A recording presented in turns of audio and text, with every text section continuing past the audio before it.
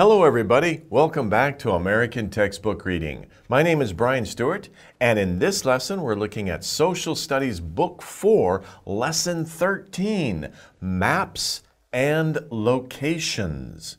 So, where do you live? Don't be worried, I'm not going to drop by. That's the subject of today's lesson. In this lesson, you will discover how to use a map and how addresses work. So you can think about where do you live and can you find your house on a map? Well, let's take a look at the lesson.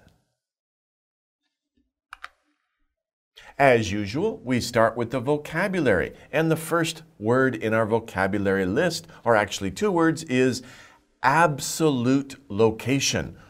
What does that mean? Absolute location. Well, you may know what location means. Location is, where something is. When we talk about location, we're talking about, is it in this state? Is it in this country? Is it on this street? Where something is. Absolute means very precise, very, very detailed. So absolute location means the exact is this, it means very precise or very accurate, exact location of a place. So some people might talk about absolute location. However, most people just say location. Absolute location is more of a technical term used for very precise language, okay? Most people just say location. What is the location of your school? Or where is your school located? You could also use it that way. Okay, let's move on. Relative location. See, now we saw absolute location. Now we have relative location, and we can tell from the different words that these two ideas are different. Absolute location is the exact location of an object or something. Relative location is a way of describing where something is by comparing it to other things. For example, you can see in this map here, right? You have my location, looks like an apartment building. Maybe you are in an office building. This could be an office building too. Let's say it's an office building, and where is your office building? Well, it's close to your home. It's about a block away from your home. So that's a relative location when you compare where something is compared to something else. Absolute location is just giving the information to say exactly where it is located. And we'll talk about that, of course, in this lesson. Okay, so that's the difference between absolute location, the exact location, and relative location, just where is it compared to other things. Okay. Next we have column. Column. Now sometimes you'll look at a table or maybe a map and you'll see that there are rows going across, right? There are numbers that might go across. We call those rows. There might be numbers going down. Those are called columns. So in a table there are rows and columns. So a column is a line of words or numbers written under each other that goes down a page. You read the column down from the top to the next, underneath. You don't go like this, right? You read straight down. And on a row, of course, you read straight across, just like as if you're reading text or reading some English. English reads from left to right. Not all languages do, of course. Okay, that's a column. A row, we just talked about row. Row, of course, are the numbers of the words that are going across in a table or in some kind of grid. A grid is a system of lines going down, up and down, and across. That's a grid. And if you read the numbers or words on a grid that are going across, that is a row. So you might have several rows in your table. A row is a set of straight lines on a map that makes squares. You could also say that. On a map, you can divide your map with lines that are going up and down and also across. So you can see in the column on that map grid, you can go down the column or you can go across. And this is a good way to find something in a map, an absolute location, for example, because if you number the rows or the columns across the top, A, B, C, D, E, and you number the rows going down, 1, 2, 3, 4, you can say H4, and you go across H, that's your column, go down the column until you see the row 4, and boom, it's in that square.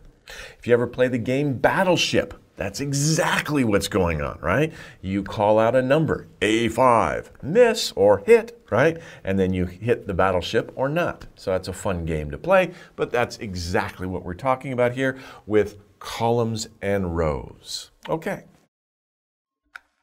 Map grid.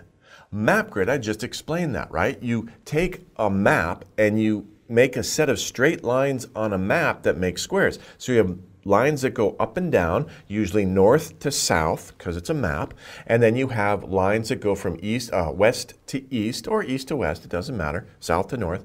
But anyway, you have lines that are perpendicular to each other. That means a 90-degree angle, and they make squares on your map. So you have a map, and you make these small squares on your map so that you can easily find out where something is. Like I said, you say, my house is located in H4. Yeah, my house is in that square. Okay, great. Now you can make the square small or you can make the squares big, right? So depending on how exact or detailed you want the map coordinates to be. Coordinates are a set of numbers that tell you where something is on a map. Okay, and the GPS system that you might use in your phone uses the same system. Okay.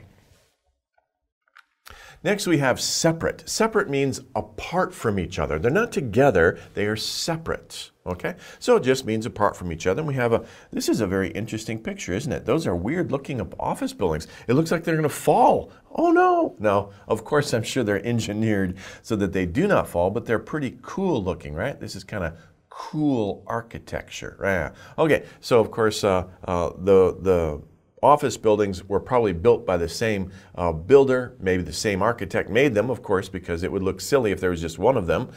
What's going on? So you have two of them, but they're not together physically, they are separate. Of course, they are together aesthetically in terms of their design. They're together, but they're not touching each other. They are separate. Envelope. Some people say envelope, envelope. Doesn't matter. It does. You know, nobody's going to care which way you say it. Envelope or envelope. Most people, I think, say envelope. Envelope, of course, is a paper container in which people put a letter or a card.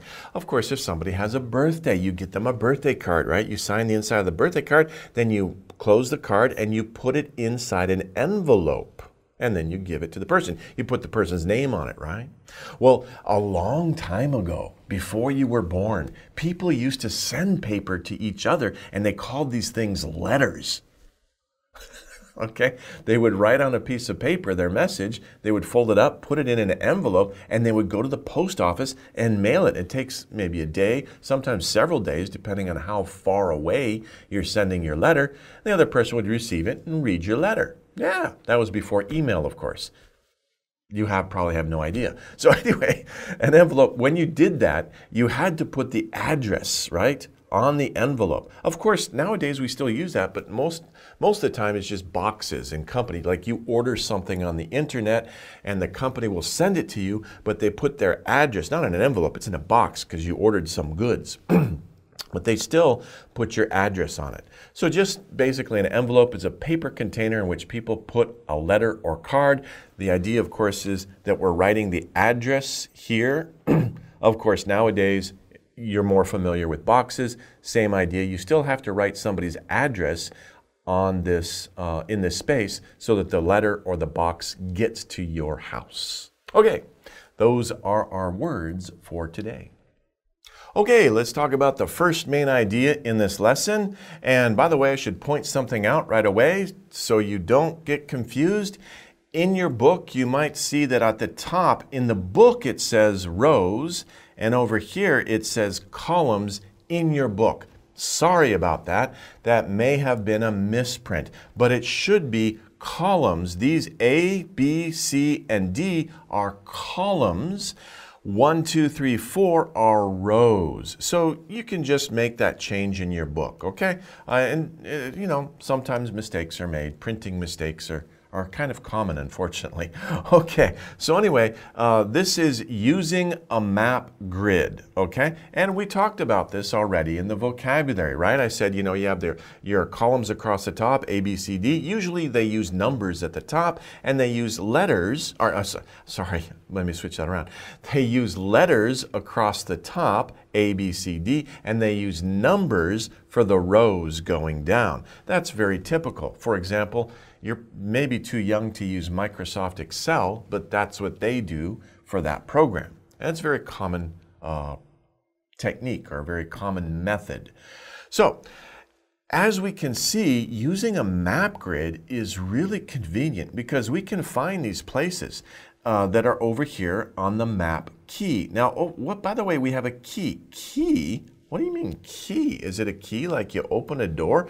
No. A key on a map just explains what symbols mean. So if you have a symbol, you see this little picture, this is a symbol. You think, what is that symbol? Well, in the key, it explains that this symbol, what does it mean? It means Nick's home.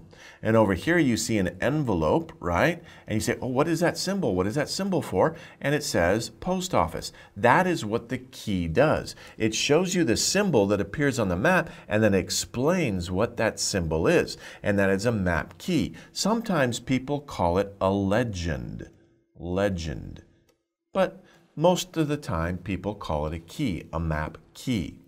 So we have school, we have hospital, and we have library, and all these, that's what these symbols mean. Now, if you want to know, like in your town, where are these places? Well, for example, where is Nick's home, right? He invited you over for his birthday party. You prepared a card in an envelope, right? So don't go to the envelope symbol, go to Nick's home.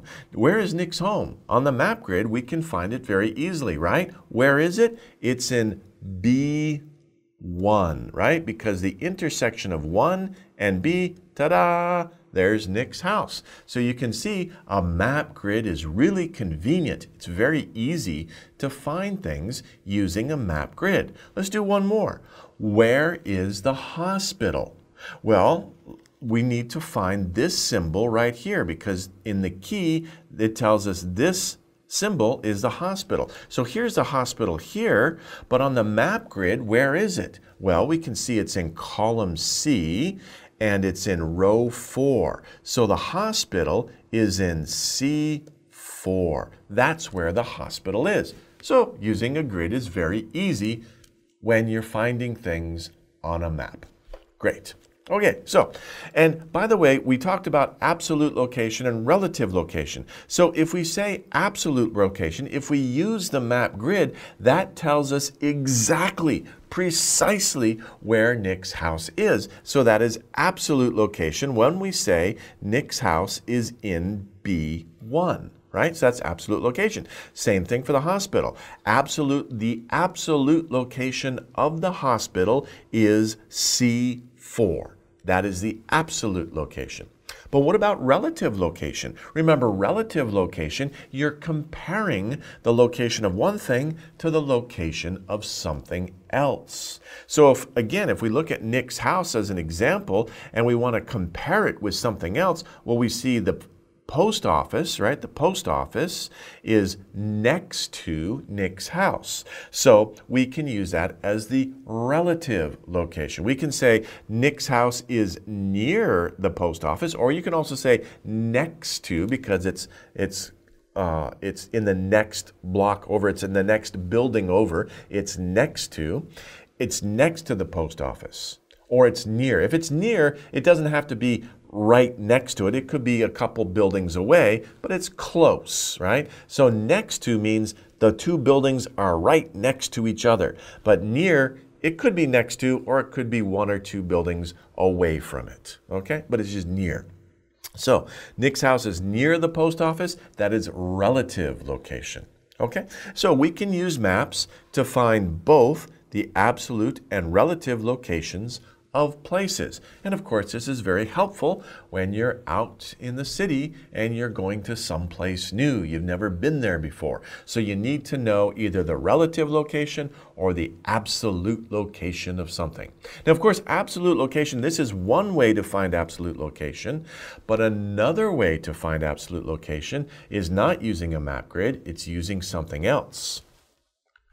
And that something else is the address. Right?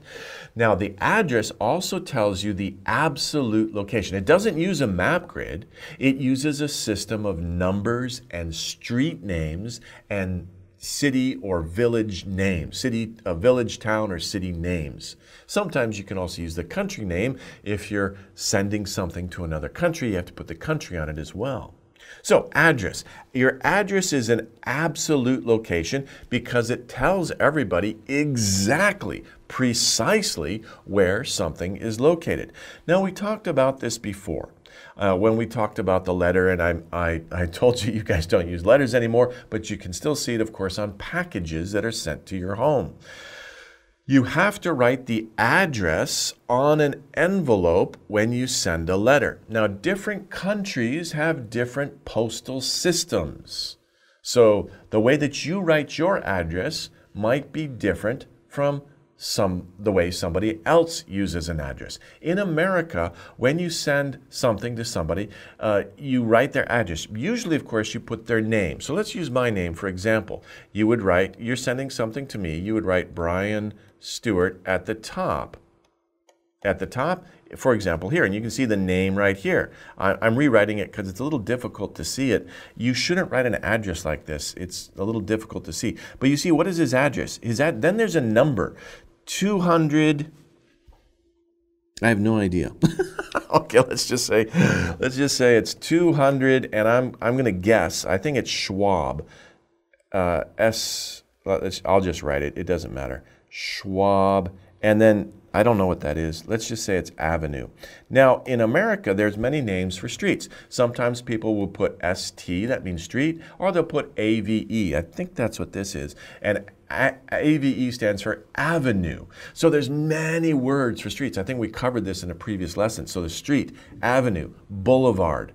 There's a lot of different names for streets. But anyway, that's the name of the street, and this is the number. So the post office person, when they're going down the street, there's numbers on each building. And they say, if they're going down Schwab Avenue, they start, maybe with 100, and they kind of keep going until they hit 200, and then they find your house. Of course, where is it?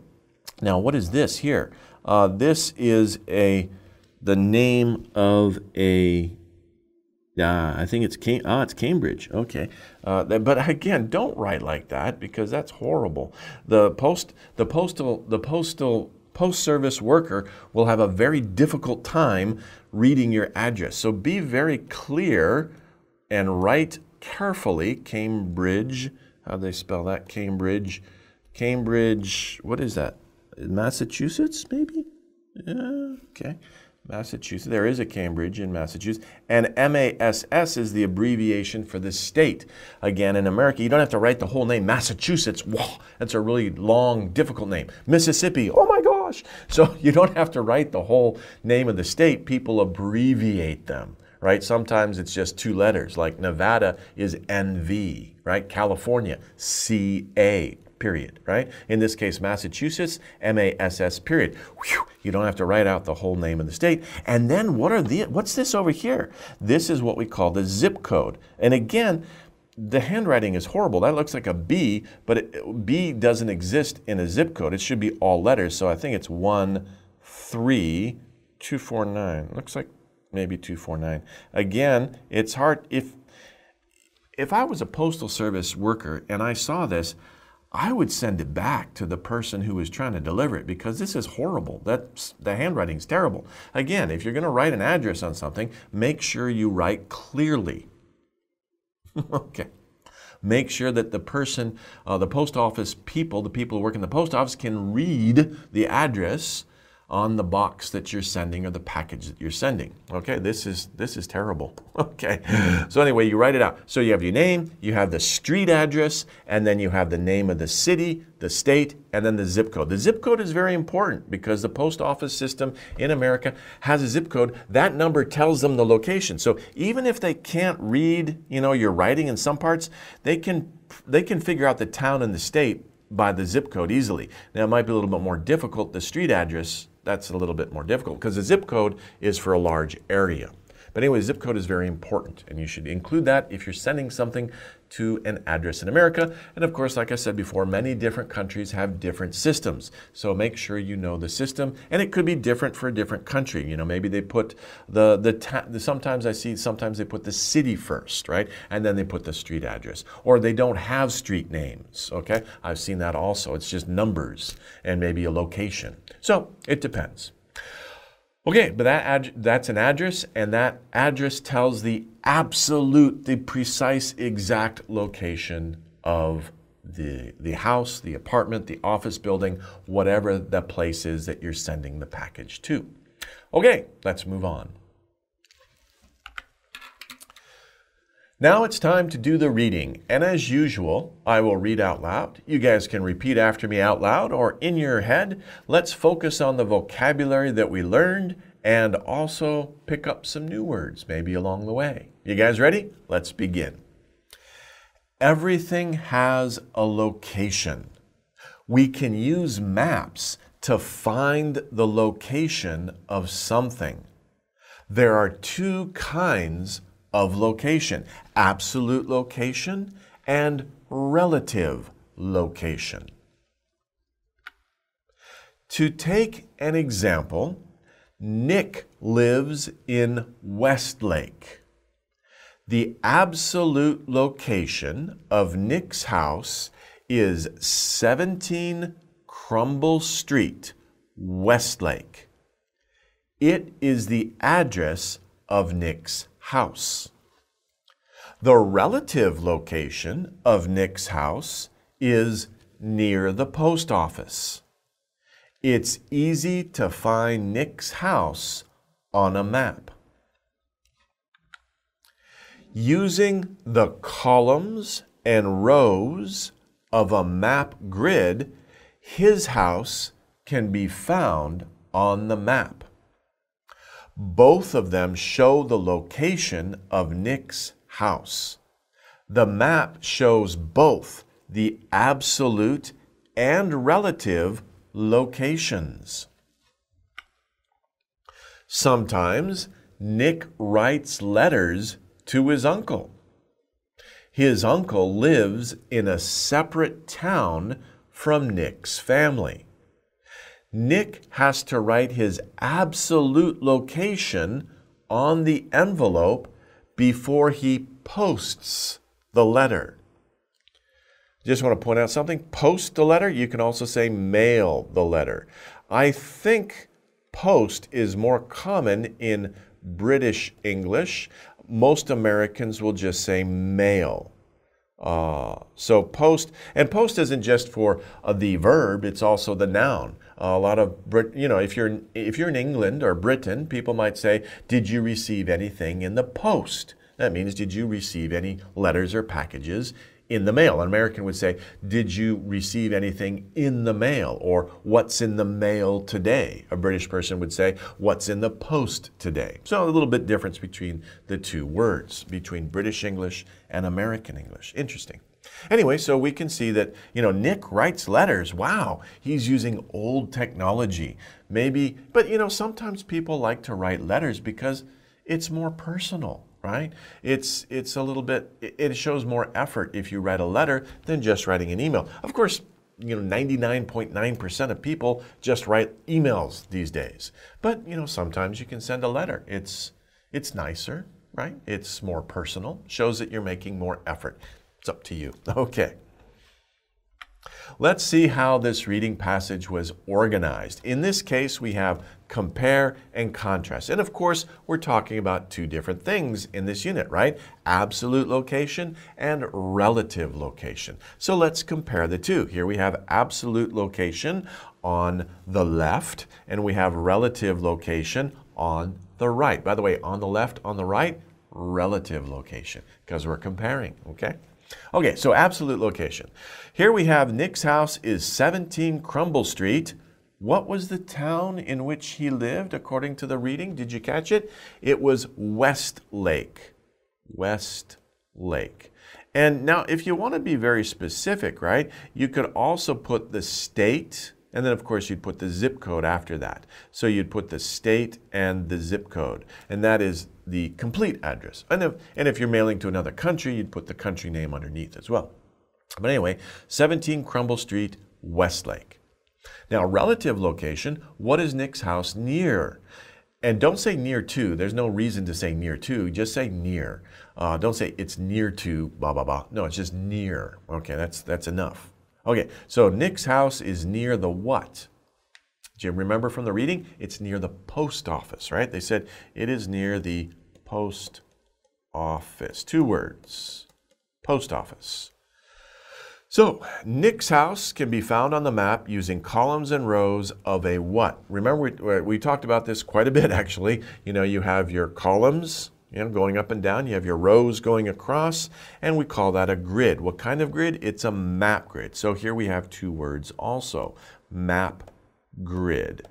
Oh, yeah, I spelled it right. Okay, good. Nick's house can be found on the map using columns and rows of a map grid. And of course, when you make squares on a map, that's called a grid. Now, both of them, both the absolute location and the relative location, show the what of Nick's house. Of course, that's what we're talking about in this unit. We're talking about the location of things. So show the location